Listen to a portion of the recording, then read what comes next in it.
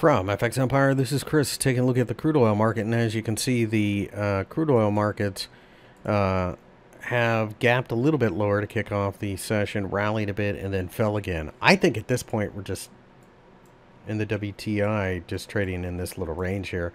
I think it's very likely that we reach towards the bottom at about $37, and then once we break through, you're probably looking at the $35 level.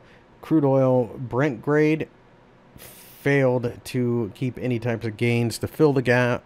Looks like it's ready to go lower, and I think we do pierce the $40 level again. Keep an eye on the US dollar. If the US dollar continues to strengthen, that will push oil lower, because the demand certainly isn't going to help. There is none.